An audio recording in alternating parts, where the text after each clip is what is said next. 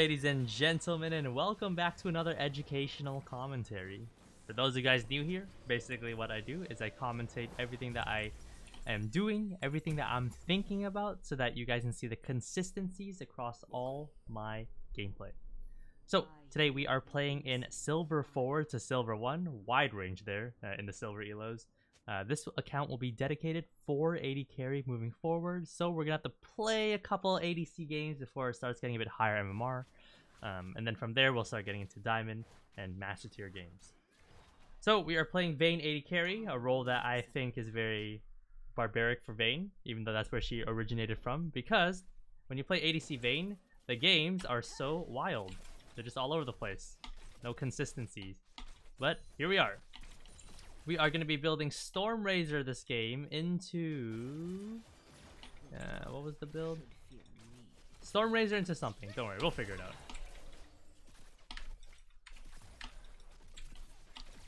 So when it comes to the wave management, there's no like stacking or anything. There is if you can control the wave, but because we got a kill, I had to base and we didn't get access to the wave. So here we are, we're getting pushed in. It is what it is, but that's fine. When it comes to the runes, we ran Fleet of Footwork. All we did was very simple. We went to u.gg and we searched up the meta Vayne build, and then we just copied it. The one with Fleet of Footwork. Although when it comes to Vayne ADC, I do think you should run the same build as Vayne top if you're playing a front to back style. If you're playing an assassination style, you should look to run a weird build like Stormrazor, like I'm about to go, or Lethality or something.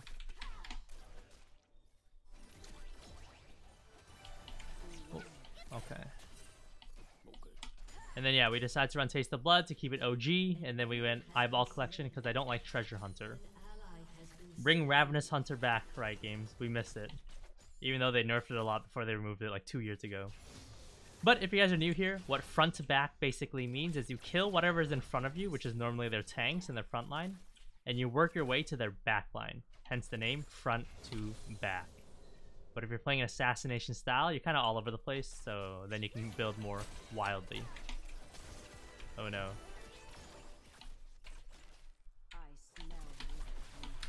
Into the wall you go? Oh, you're dead. Ooh, okay, very nice. So right there's a couple quick little opportunities to land auto Qs, and then in Jinx's case, since she was really low, I eat her into the wall too. So, unfortunate for the enemy team, but here we go. Let's grab Stormrazor.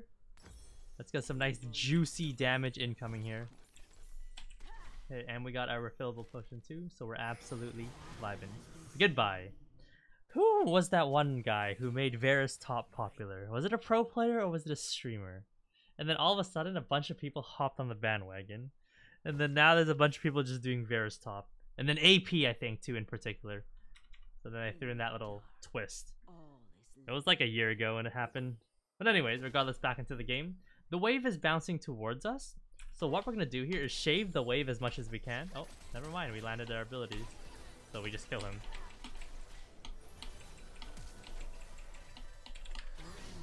And right there, I winded up my E, if in case I didn't kill her with that auto, which probably won't happen, because I had a lot of damage there. And we're just going to simply push the wave and start taking the tower. Nico made a really good play there, where she went invisible as a melee minion. Not invisible, but she transformed into a melee minion. And tricked the enemy into thinking that she was a regular minion, and then caught an E. Really it. Oh no, never mind.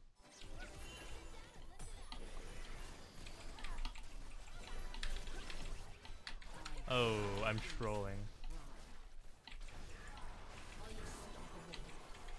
Okay. Oh!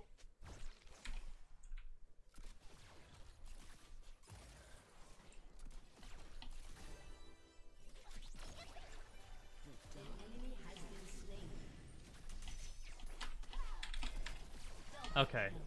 Okay, very well played on Nico's part, not gonna lie. But yeah.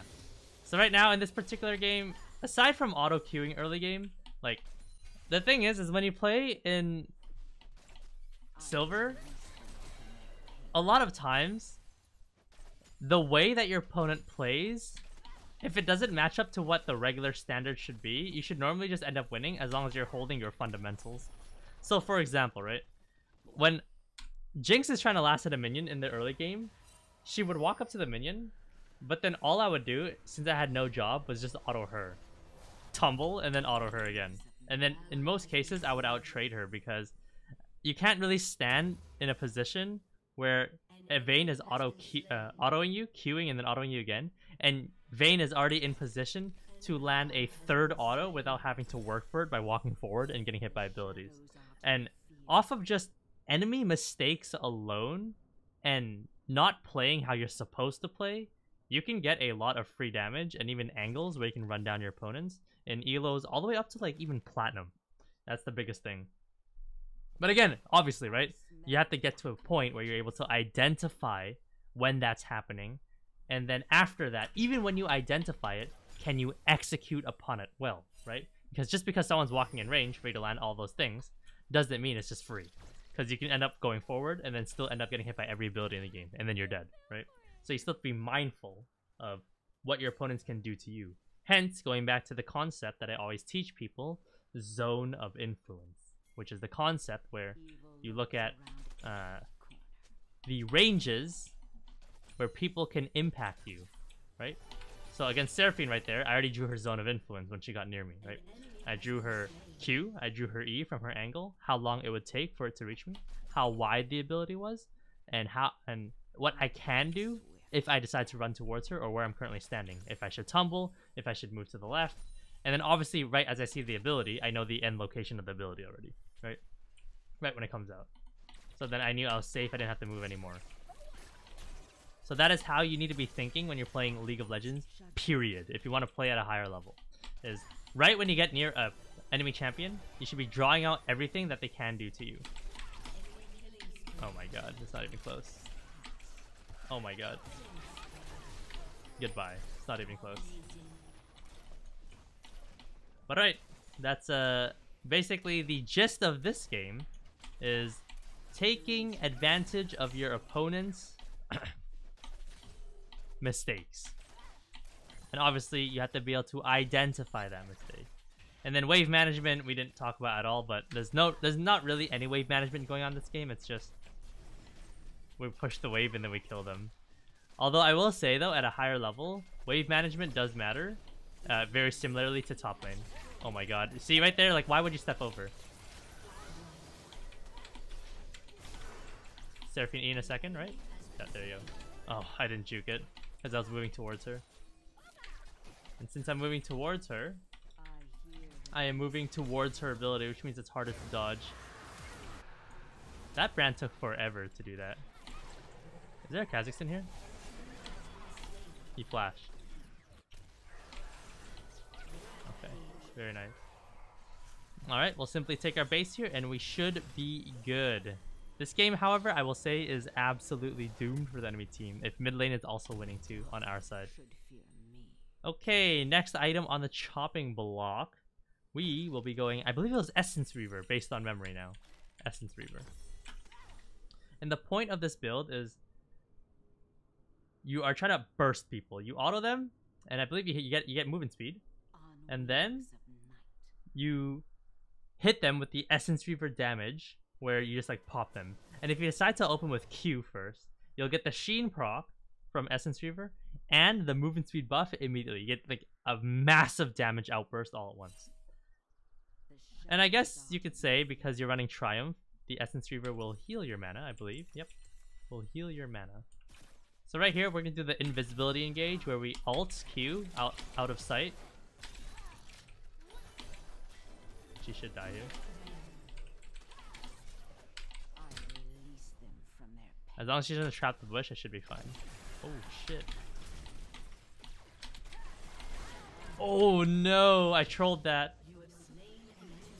Oh my god. Why did Jinx run that way? Goodbye. Alright. Not bad overall, not terrible.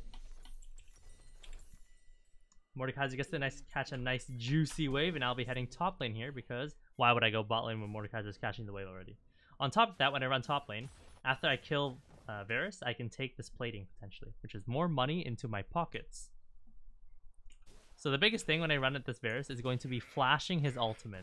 So I need to make sure I heavily focus on that if he decides to walk up here.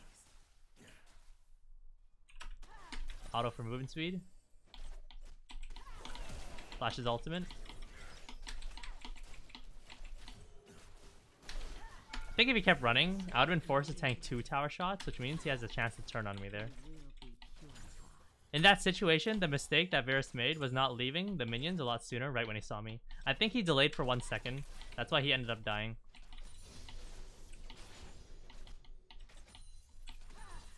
Aside from that, if you're playing Varus and you know someone probably has flash, you should probably ult and then ult in a weird way where you might hit their flash positioning, but that's really up to you.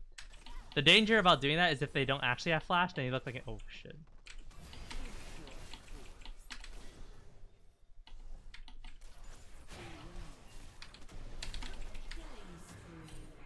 Hey, very nice.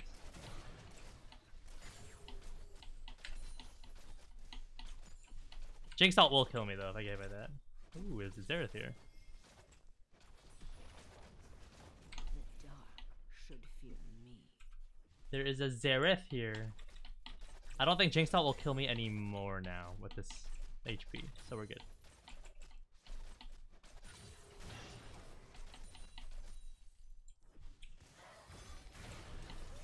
What the? Oh, we missed everything. Wait, why isn't this dead? Oh, this guy's committed. Holy smokes. He popped Q moves. I think I heard a flash too? Or was that this guy's flash? I don't know, but that was commitment. Alright, next up on the chopping block after Essence Reaver. I believe the item here to go is Exotic or something? Exotic? It starts with an E. This one? No, it's this one. This one. No, what's the item called? Volatile. There you go. This item right here. Voltaic Cyclo Sword. Like, I said this on a previous video before too. I was like, what the hell do people call this item? I believe no one commented on it, but like what's the term, right? Like Infinity Edge, everyone just says IE, right? No one says the entire thing. Bloodthirster, people just say BT, right? Rapid Fire Cannon, people just say Rapid Fire, right? Or the Collector, people just say Collector. What the hell do you say for Voltaic Cyclo Sword? Do you say, hey guys, I'm going Cyclo Sword? Like what? Like that sounds so weird. Why would you say that? But alright, we're going top lane here because there's someone bot lane just now and there's a lot of people mid. I didn't feel like helping with Herald, so we're just going to push top and wait until someone comes and tries to kill me, which is probably going to be Kha'Zix and Jinx is my guess. And we should be fine when they jump on us. All you have to do is kite back, go invisible, and then when they after that, chase forward.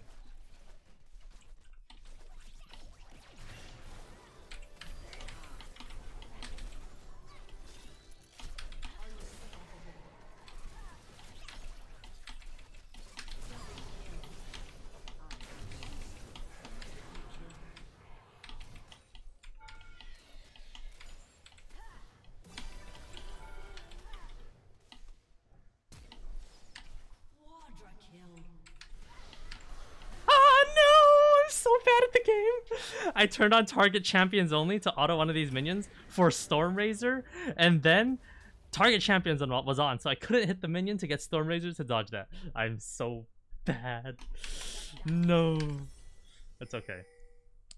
Funnily enough, the only reason I was able to do that is because I had Triumph. If you don't have Triumph, you can't do stuff like that a lot of times, because you'll end up just getting mana back, and then like what the hell does mana do for you, right? In a situation like that. But because we're playing ADC Vayne, we have access to these opportunities because you run weird ruins when you're playing ADC. I will say this though, presence of mind on ADC is kind of odd to run because you're not constantly autoing someone and then wasting mana to escape like you are in Vayne top lane. You're more so just committing forward everything that you got. That's why you tend to notice after a Vayne wins in bot lane that they have literally no mana left, because once you use like 3 tumbles and an E, your mana bar is gone. Beware. An enemy has been slain. But alright, let's continue pushing and just end this game and try to keep it clean. Keep it clean. I do have double sums now, just saying.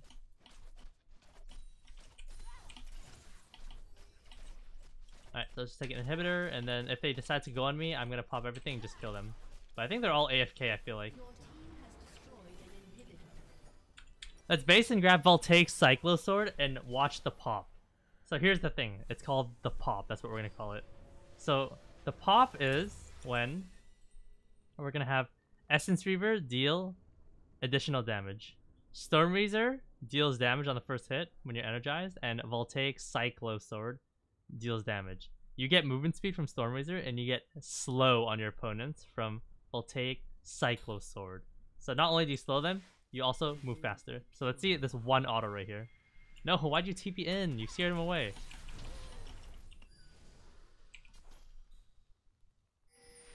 He's going downwards. Oh, we got juked.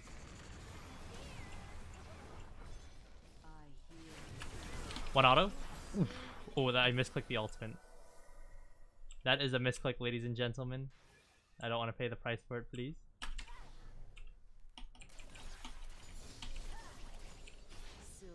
Alright, let's see the damage in one pop. That was okay damage.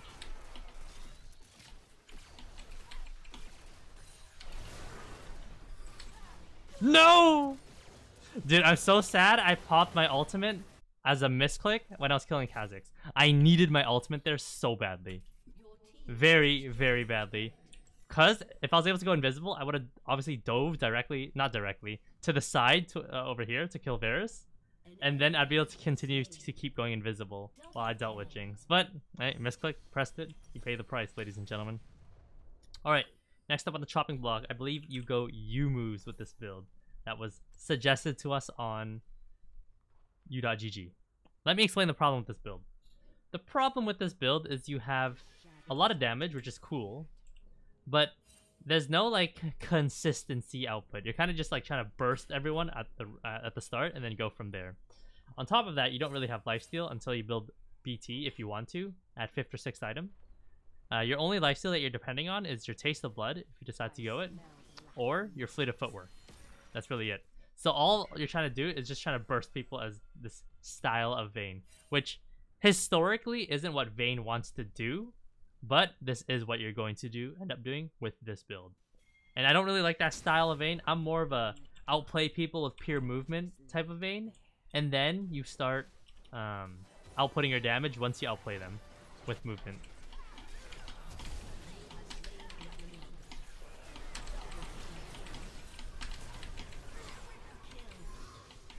Alright, and I think the game is over. Let's call that one here. And yeah, 20 kills on a Vayne Adc, playing in silver. And we should have more of these, and then at some point the account will be higher elo for more...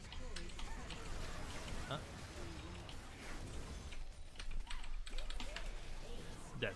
Okay. For more gameplay for Vayne. Ladies and gentlemen, if you guys enjoyed the video, make sure you guys drop a like, hit the sub button, and have a fantastic rest of your day.